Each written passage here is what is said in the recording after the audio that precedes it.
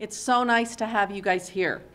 A little bit later, we're going to have our mayor, Mike Mendenhall, who's been a Rotarian for a few years, and I don't know how long, and he's going to talk about what Rotary means to him and the community. It's going to be great. Okay, we as a club are going to spotlight Bill Summers because he's awesome. And first of all, I had 3 questions for him. Who are you? What do you do? And why are you in Rotary? So. Okay, well,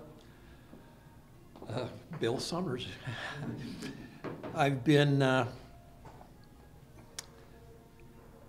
was raised in Orem and graduated from high school there, went to BYU, didn't graduate. Baby started coming after you get married, you know, and never got back, so I'm still a second semester senior and gonna probably die that way. So anyway,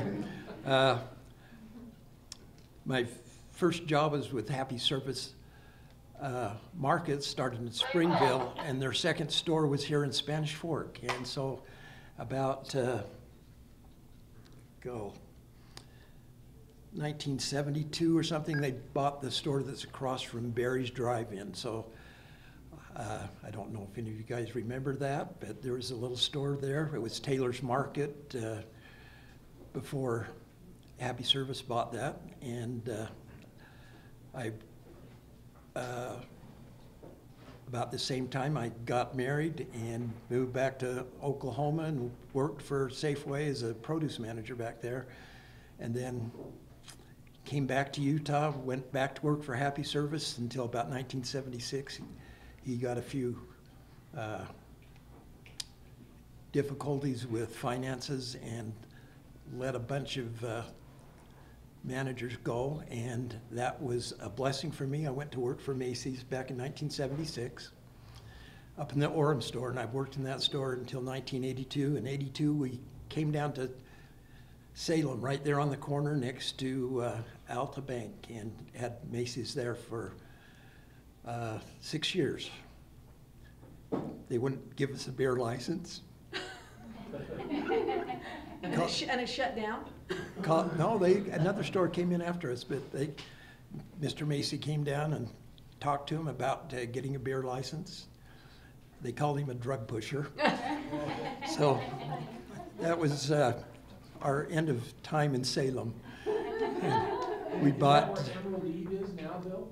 Where what? Emerald Eve. Yeah, that's yeah, okay, yep, used to be yep, yeah. Wow. So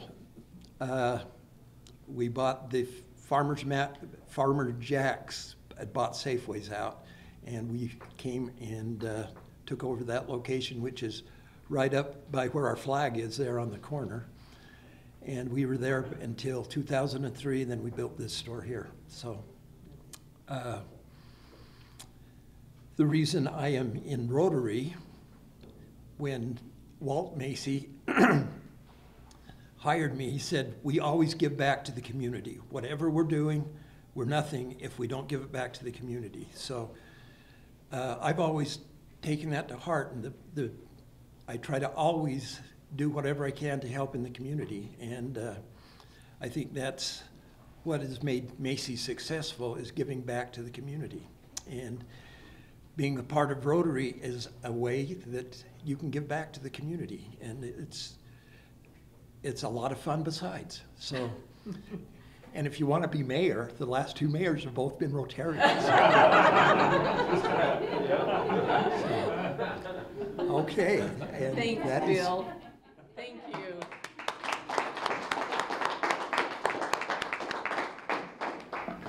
Okay, Mayor, you're up. Well, I don't know how to follow Bill Summers, but he's exactly right. If I go back to like my central bank days, where my brother Tyler works now, I remember Glenn Roach, our manager there of that office, coming into to the office one day and saying, Mike, do you want to be successful, a successful banker? Do you want to be, happy in the community and serve the community? And I said, sure I do. And he says, well, I go to Rotary and I do that, so I have Rotary covered. And Mike Hess goes to Kiwanis, and so the Chamber of Commerce is left if you'd like to go to the Chamber. So I went to the Chamber and I don't know, missed a couple meetings. And if you miss a couple meetings at the Chamber, they made you president back then. And so that happened. And then after that, the businesses were like, hey, we need somebody in city government to speak for businesses. We feel like we want to be more involved in the city. And so why don't you run for that? And so I ran for a city council seat and served 2 terms there. And now I'm 1 year in as mayor of Spanish Fork. And it hasn't burned down yet, so I'm calling it a success. But no, I'm humbled. I'm honored to serve in city government, 8 years of city council. It was sure a fun time.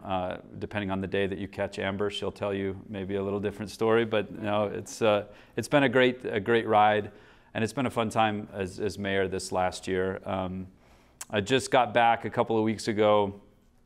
I think I'll start every time I speak off with this now, because a couple of weeks ago, going to Washington, D.C., and I've been back there numerous times to speak for local government to our representatives and senators back there. This time was for our power organization. But the day before the conference started, I'd never been to Gettysburg, and the group that we were out there with said, hey, let's go to Gettysburg.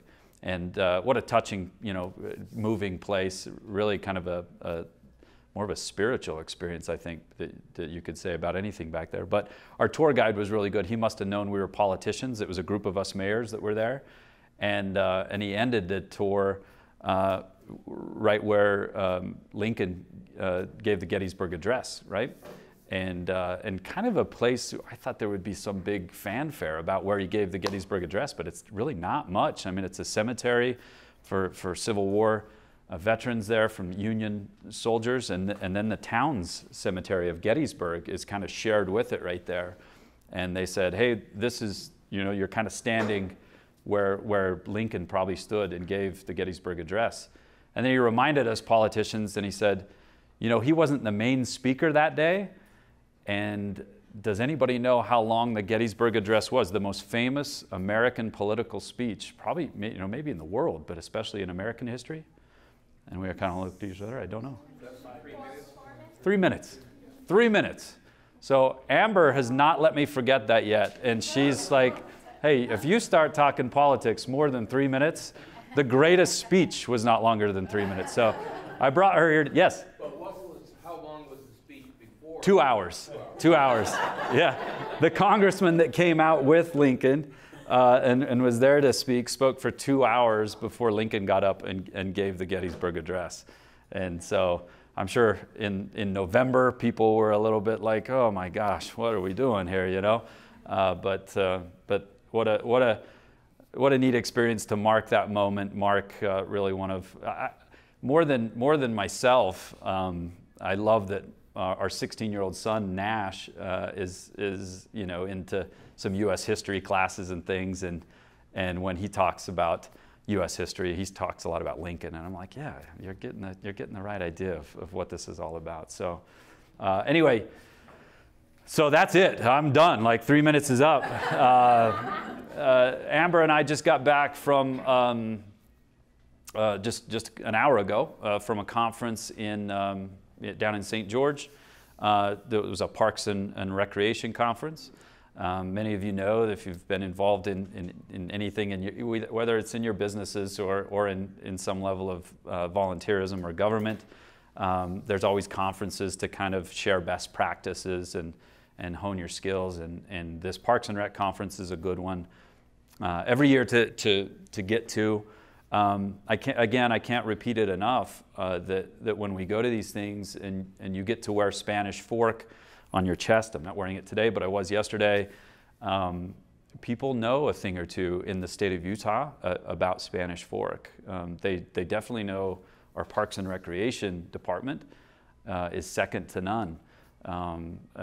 The home of pride and progress. I think our Parks and Rec department takes that to heart as much as anyone. In that, yes, we're proud of what we have here in Spanish Fork. recreation opportunities, open space, place for families and people to get together. But if you're not advancing that ball forward, it's probably going backward.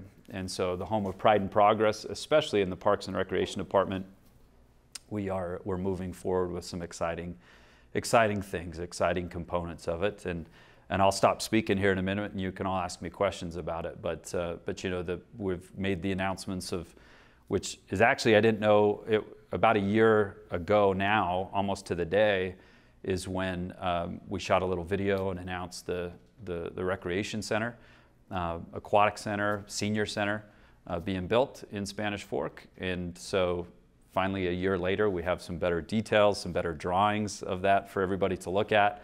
And in the coming few days and weeks, you'll see that as the public and get to weigh in and talk about maybe what your recommendations would be for that center. But located, unless you've been living under a rock, located South Main Street at our sports park area is where that facility will be built. And every school that I've spoken in so far this last year, you know, when I say, okay, it's time for questions, you know, 100 hands go up. And Lana knows this, and the first one that asks about it is, where's the pool going to be? Where's the recreation center going to be? And so yes, the youth of our city are excited about it as well. So I'm excited to show you some of those.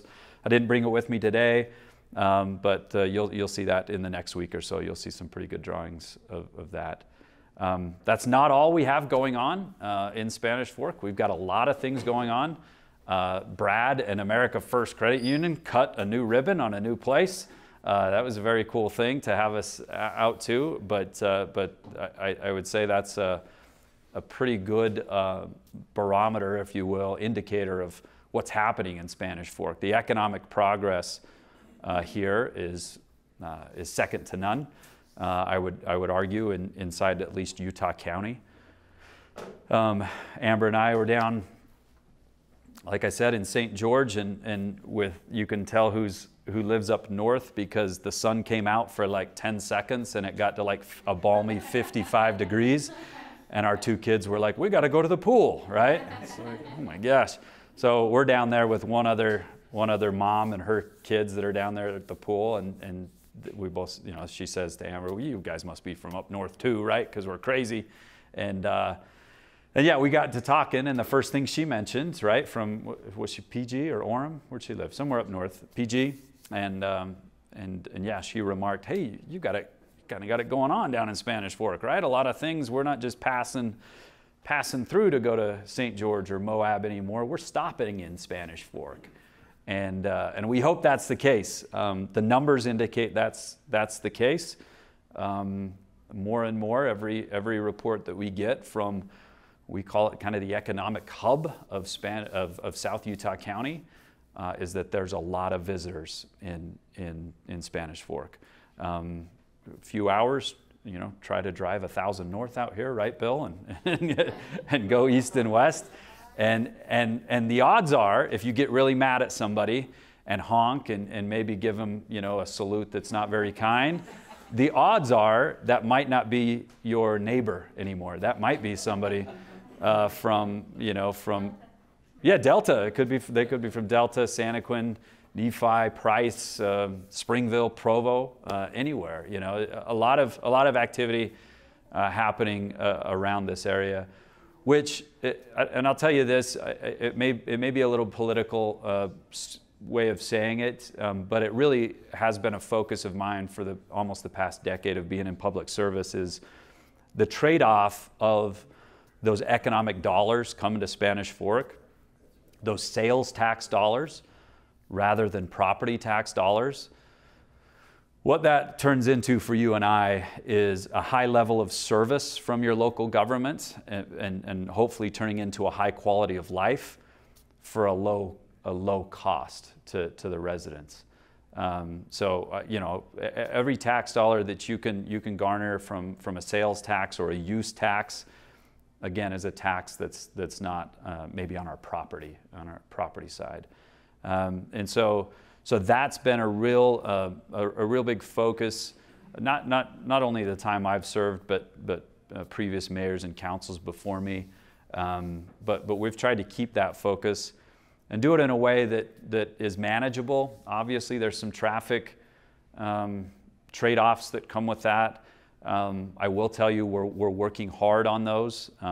Your money is being spent on those. The legislative session that just completed, that's what we're up there advocating for all the time, because some of these are city roads. A lot of them we share with the state, right? And so funding comes to those in different ways. But that is a temporary trade-off. We do have some plans in the next year and year and a half that you will see some significant changes to sections of road in Spanish Fork. And that is in conjunction with some larger projects. Gentleman that lived in Woodland Hills, you'll be able to come down Elk Ridge Drive now and actually hit the freeway without having to go through a lot of city streets. That'll get you out to the freeway if you ever need to go north. You shouldn't. You should only have to come to Spanish Fork and Macy's. But if you need to get to International Airport or something, all right, we'll let you get on I-15. But no, there's transit. A lot of things we're in constant discussions with, of making sure our residents can not only benefit from being able to stay in your community and walk and shop in your community, go to school in your community, but also in the very near future, get on transit and get to where you need to go if you need to go up to an airport or things like that. So we're constantly fighting for those things in our area of town here as well. What else, Amber? Yeah, what do we need to cover? Yeah, you betcha. What does the Rotary Club mean to Spanish Fork City? Yeah. What does that mean? I mean, is there value, and what kind of value is that? Yeah, so that's a great question, Lana. And when I pull into any city now, it's kind of interesting how life has a way of doing that. But you see on the south end of Spanish Fork by the fairgrounds, when you come in, you see a Rotary wheel, you see the Rotary sign, you see a Kiwanis sign, right? And you say, hey, here's part of what you're getting when you come into this community. I notice that everywhere I go now, right? I notice that every little community we drove through. I was in Europe and noticed. And you notice that, right? Yeah. Right? We've got to stop. Take a picture. So that connection, I can tell you, for me, it has felt so much more of a connection broadly across. Now, I haven't been to Europe to see it yet. I will. But I have seen that east, west, north, and south as we've traveled. And it just feels like, okay, there's some good people in this good community doing good things, right? And that is certainly the case in Spanish Fork. The Rotary Club, there's pavilions named after the Rotary. Well, I never knew growing up, I don't know, the Rotary Pavilion down at Camp. Why? Well, because the Rotary Club went there and volunteered and built the dang thing, right? They raised money to do a bunch of stuff in your community, and sometimes I guess the local government felt like, let's throw them a bone and let them, name it or whatever. But they do that so much more than just what's named after a specific club.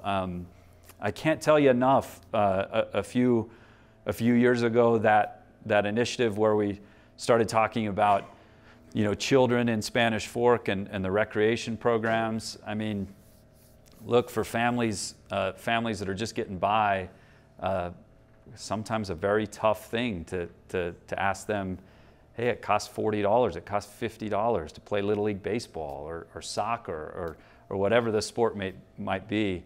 And again, it just shows the caring nature of the Rotary Club, that jumping in 2 feet first, hey, how can we help? We can help raise money and get with the principals and talk about who might need that assistance, right? And that's still going on today. That's something we're really proud about in Spanish Fork because of the Rotary Club, generous donors. There's not a kid that if they don't have the ability to pay, that we're telling them they couldn't play, right?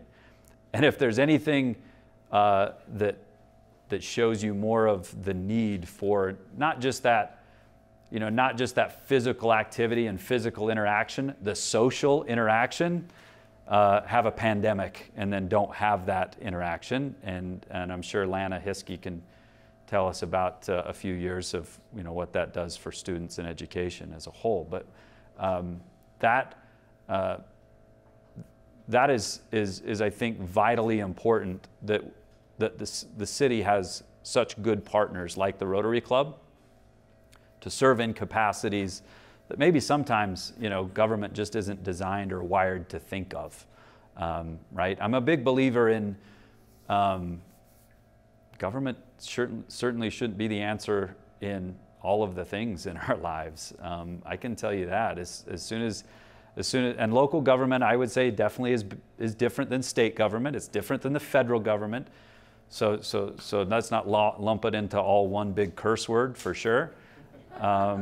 But I could show you some things that I think if we start touching it as local government, some of the emails I get and messages I get more than anything are, hey, I'm really concerned about what this person is doing with their ground, right? What they're doing with their private property. And maybe that private property is a 5-acre field, maybe it's a 30-acre field, maybe it's a 1/4-acre lot of that their home sits on. And I'm really concerned, government, about what they're doing on their private property.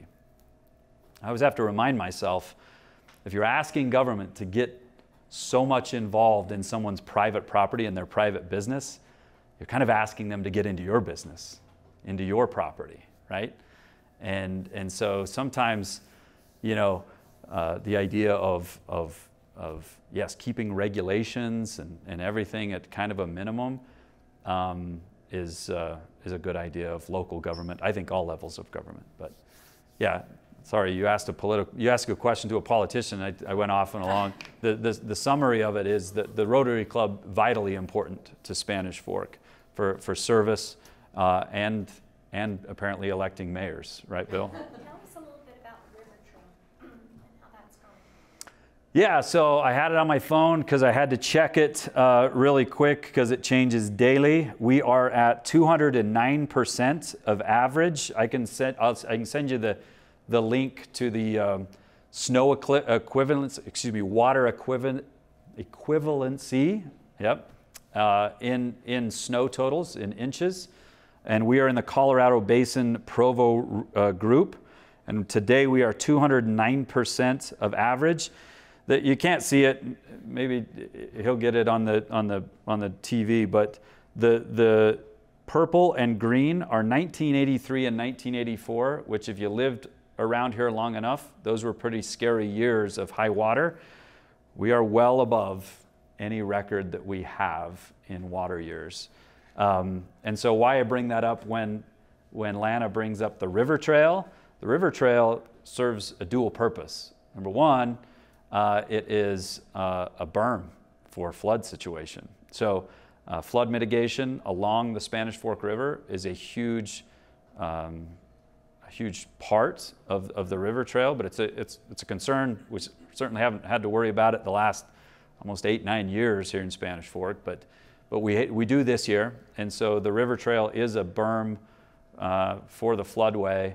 A great trade-off of that is it is a beautiful 9-mile long stretch that can get our residents up and down, I think, some of the prettiest parts of Spanish Fork. Really, that's a great partnership between Spanish Fork, between property owners, between farmers and ranchers, some farmers that still actively farm along the river trail. And sometimes I do talk to them often, and I'm like, I know it's frustrating. When we want to take a walk, one farmer has some horses that he lets out in his pasture area, and he's like, I need to remind some of the runners and the joggers that I take really good care of my horses. I know what they eat, and so apples and oranges and all the fruits that we feed them, maybe not the. So if you're going along the river trail, make sure, yes, you're looking at those beautiful farms and you're watching, but it is private property, so maybe don't hop in the. Tyler, I've seen you running through the corn before when it gets high. Let's stay out of it. It's a fun exercise. But the river trail, continuing to expand, you're actually going to see it start connecting to the Mapleton Trail. So you'll be able to stay on Spanish Forks Trail. It goes all the way up Dripping Rock, gets you up to our reservoir up by the gun club, and then gets you all the way down here to the sports park where the recreation center is going to be built. And so basically you could get a bunch of kids without having to go on a road. Not just kids, adults are welcome too. But you can get to our recreation center and that sports park right now and not have to go on a lot of public streets. You're on the trail a whole lot. So it's really cool. Some people that live in different Payson and different areas that come here just to go on the river trail. Yeah, we got that trailhead on Tree Road is used a lot by people that don't live here. So's the sports park trailhead. A lot of people that don't live here come park there and get up and down the trail. The one caution I will give you, and this is to more kids than us, but it is the next few weeks to a month is going to be very high water in the Spanish Fork River. Tyler and I come from, our dad was the river commissioner there, and our grandpa was the commissioner before that. So we've kind of grown up in that river. You are going to see that river maybe like you've never seen it in your lifetime this year. So it will be high, it will be fast, and just be careful around it. Your kid gets in there, it's going to be tough to get out by themselves. And so we just want to make sure this is a year where, watch it really good. Mike, with all the work being done with the Salem Canal and putting a trail over top of the Salem Canal where it used to be, where that is going to connect into the Spanish Fork and Mapleton trails? By Powerhouse Road? Yeah, it'll be up by there. I think you'll see that trail. We used to call it Tree Road. What is the actual name of that? Poplar Lane? Yeah, Poplar Lane. I think the trail the plan that I've originally seen gets up that road there and gets you on top, and now starts to connect you into the Salem trails. Yeah. The ULS pipeline that's being built there will have some trail sections over it, some road sections as well. But that's a big undertaking as well. The ULS pipeline is, as much for South Utah County as it is for out west, out Genola and that way. If you don't know it, a lot of people do ask us about every new subdivision that pops up. It was a farm field before. And then maybe, a year later, it's, 50 or 100 homes or something. And people inevitably ask, where are we getting the water? How are you getting the water? Well, two things. Number one, that field has water rights, right? It's been farmed and it's been irrigated with real water rights for, generations, right? So it's had water delivered to it as well already. So those people, whether there's homes growing on it or corn growing on it, have water rights. Okay, they have rights to that water. The good thing about the ULS pipeline that now delivers water at pressure coming from Strawberry Reservoir simply means that the water situation in South Utah County did get a lot more reliable. It got a lot better. Developed springs, millions and millions of dollars spent over the last 5-10 years as well to make sure our springs are developed up Spanish Fork Canyon, which is where Spanish Fork residents get their drinking water. Lana drives by those. She knows where those are at. Amber's already done. This is old hat to her.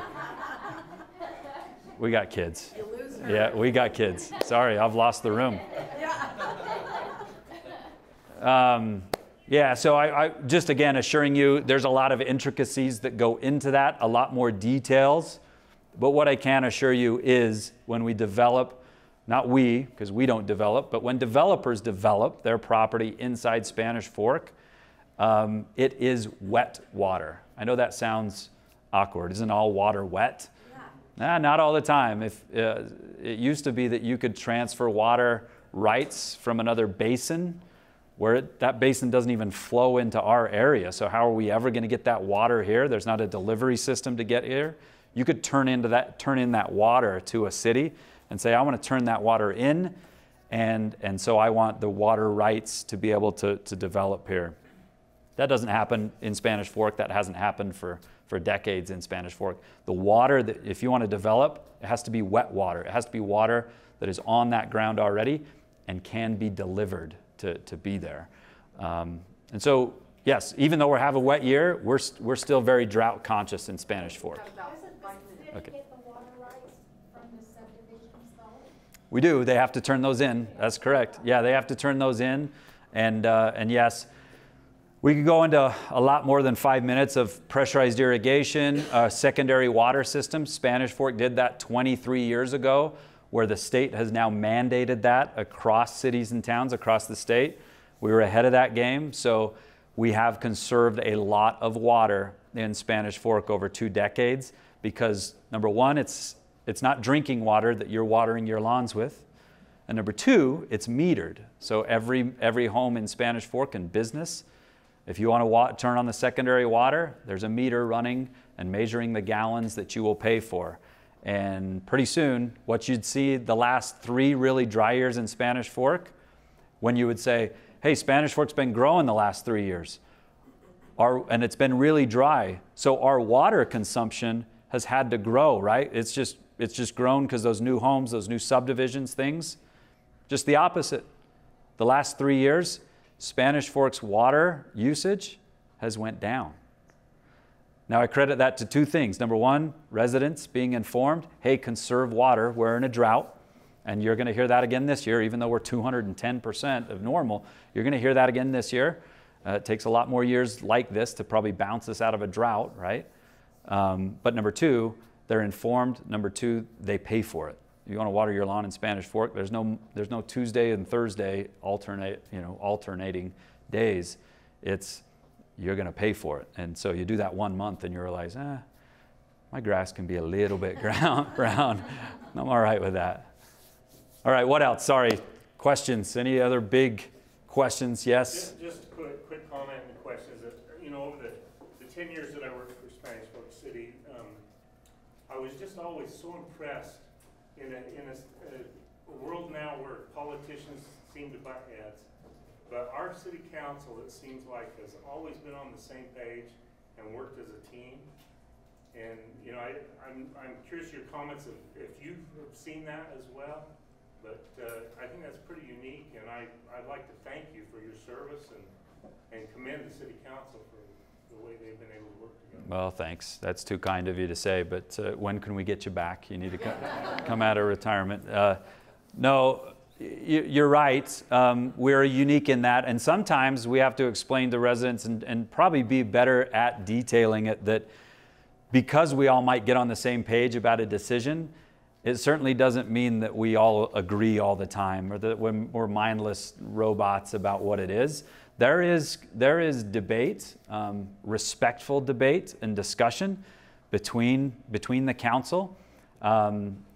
Chris alluded to it as the mayor and the council. None of us, that's not our full-time job, right? So we have to live just like whatever other people would have to live with results of decisions we make. So, I'm a financial advisor, so kind of every decision that runs through my head is like, well, how's this going to affect the financial lives of people, right? How's it going to affect, trying to be fiscally responsible certainly is the background I come from.